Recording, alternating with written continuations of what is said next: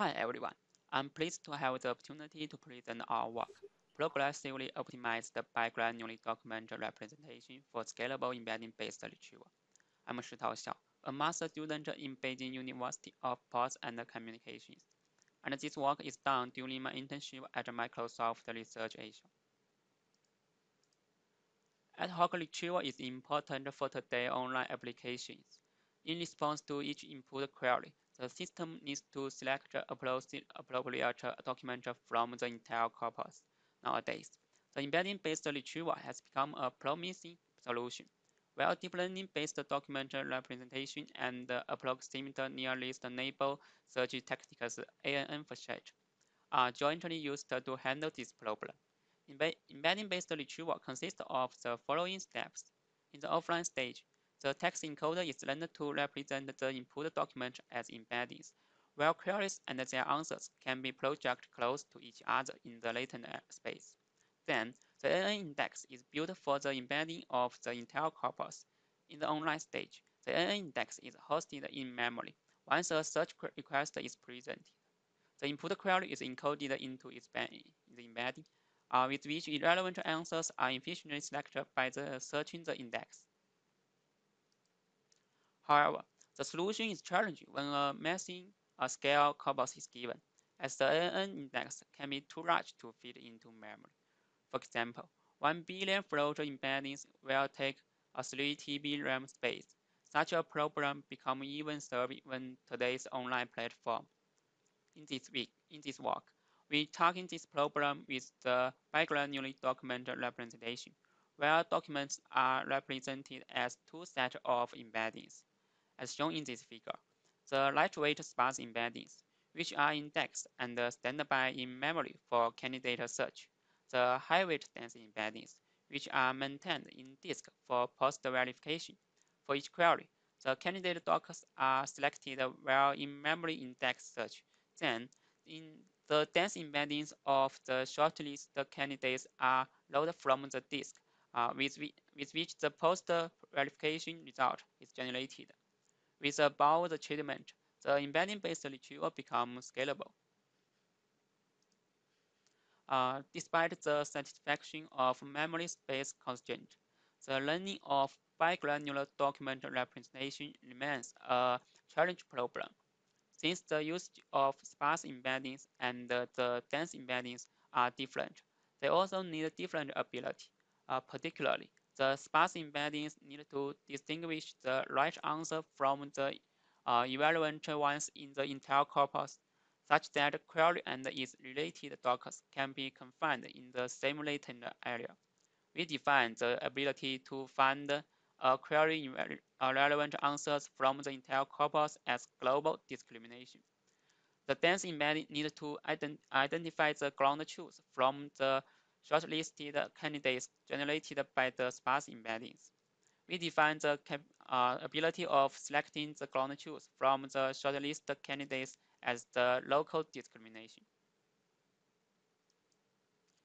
The existing algorithms typically learn the dense embedding directly. When sparse embeddings are needed, they usually unsupervised quantized from the well-learned dense embeddings. However, we argue that the conventional ways of generating the bi-granular document representation is improperly optimized. Particularly, the conventional dense embedding are learned for the global discrimination. However, considering that the dense embedding are used for post-verification, it shouldn't be optimized on top of the answer distribution over the entire corpus. Besides, it's also worth noting that the unsupervised compression is lossy, which prevents the full coverage of the relevant answer in candidate search. To address the above problem, we propose the progressively optimized document representation. Instead of running unsupervised quantization for the well-learned dense embeddings, the sparse embeddings are generated from constructive learning, which optimizes the global discrimination and helps to enable high-quality answers to be covered in candidate search. More importantly, the sparse embeddings will formulate the candidate distribution on top of which The dense embedding can be optimized for the local discrimination. In this place, a narrow sampling strategy called locality-centric sampling is introduced to optimizing the local discrimination. In the following section, we will present the training method of sparse embeddings and the dense embeddings with more details. Note that the memory-efficient representation is only needed for the documents, which cause the indexing and in-memory storage. Thus, we adapt the network with asymmetric distance computation. The dockers are quantized for sparse embeddings, while the queries remains dense embeddings. For the training objective, instead of running unsupervised quantization on the dense embeddings, the sparse embeddings are learned for the search accuracy. We adapt the info NCE loss. For negative sampling, we use in-batch negative methods, while the positive dockers in one training instance is used for the augmentation of other instance negatives. Besides, we further sampling one similar negatives for each query based on BM25 score, which is proved to be helpful for document representation. We rely on the bot backbone to generate the dense embeddings. The dense embeddings are learned to identify the ground truth from the candidate generated by the sparse embeddings. Besides, we introduce a narrow sampling method, locality-centric sampling. Firstly, the graph is constructed, which organizes the queries and their relevant documents based on their sparse embedding similarity. Secondly, the random sampling is performed on a local patch of the graph, which generated the queries and their high negatives. We designed two sample methods on the graph, random walk and snowball, which can be viewed as the variant on the depth first and width first. By doing so, the negative sample of one query may also be shared as a hard negative sample to another query.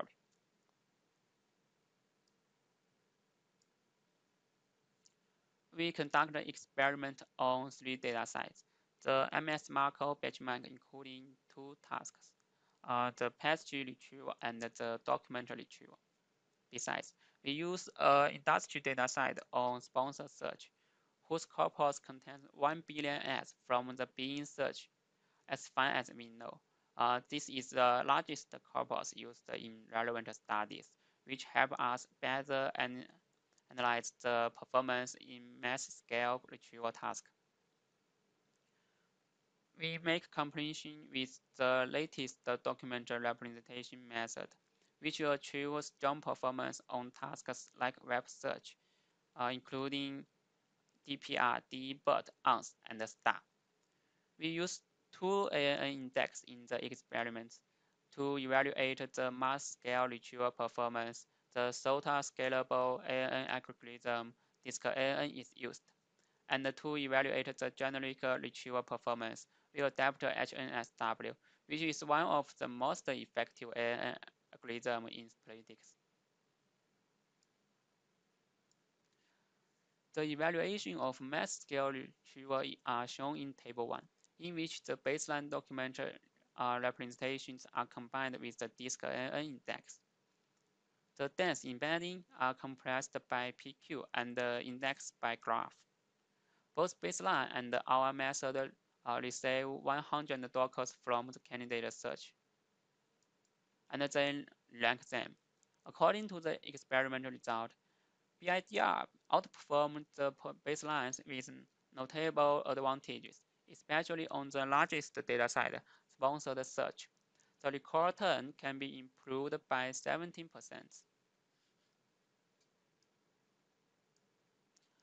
In Table 2, the baseline ANN index is switched to HNSW, a graph index, which is more accurate than disk ANN but no longer memory efficient. Since the sponsored search dataset has a billion-scale corpus, which is too large for HNSW to fit into memory, we only use web search dataset for the evaluation. The experimental results are shown as Table 2, which SNSW.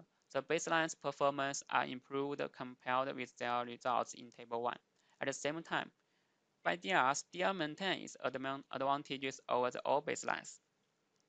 Such a finding indicates our Bi-Granular embedding-based embeddings advantage against the conventional embedding-based retrieval method, which rely on a unified set of dense embeddings. The global discrimination and the local discrimination are two different objectives. A too strong local discrimination is unfavorable to the global discrimination. Therefore, instead of enforcing a unified set of embeddings, it's better to use two sets of embeddings which work collaboratively to optimize each of the objectives. The evaluation of our contrastive quantization is shown at the upper part of the table 3. With three baselines compared, the unsupervised method PQ and OPQ, and the ODPQ, where the reconstruction loss and the matching loss are jointly minimized. The recall rates are reported for the candidate search result. We find that the direct use of PQ is lost. Other baselines are improved thanks to the effective reduction of the reconstruction loss. However, they still inferior to our contrastive quantization. The impact of locality-centric sampling method, random walk, and snowball sampling are evaluated against two baselines: ANN negative sample used by us, and the second is ANN add in batch sampling used by STAR. The evaluation result shows both random walk and snowball outperform the baselines. Such observation verifies that our method is beneficial to the learning of dense embeddings.